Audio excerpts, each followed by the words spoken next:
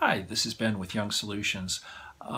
It seems like right now the 3D laser measurement is coming into vogue in terms of all the manufacturers out there that are integrating systems put together to illustrate in 3D what a laser can measure. Usually this is coupled with a vision system. It's interesting if you go back and look at the history 10, 20 years ago.